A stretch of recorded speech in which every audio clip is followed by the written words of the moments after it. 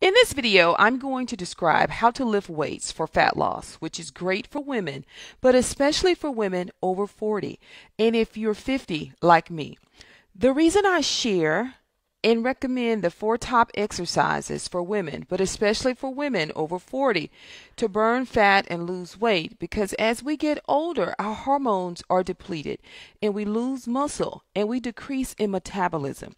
This information is valuable to you because strength training will help you put the muscle back on, increase your metabolism, and improve your hormones. Now I'll describe my top 4 exercises for women over 40 to lose fat and to build muscle. I recommend compound movements. And what are compound movements?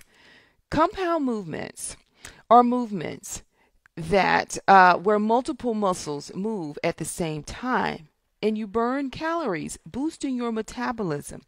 The squat is a lower and upper body movement. The work you work your core, improve balance, and improve your stability. And the squat also boosts your testosterone in a woman's body, helping you balance your hormones. Exercise number 2 are hip thrusts.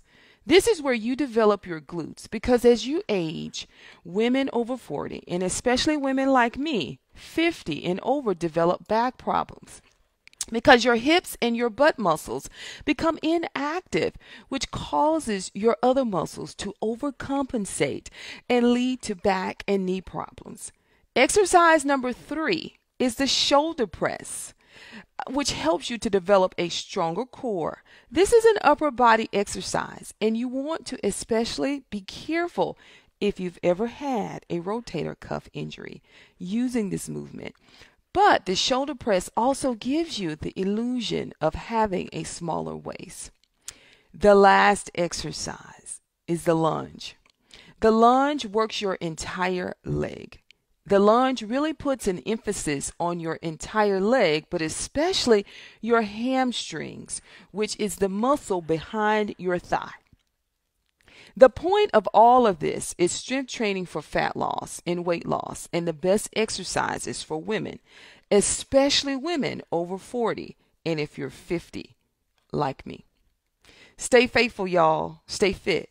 Hey, and stay motivated.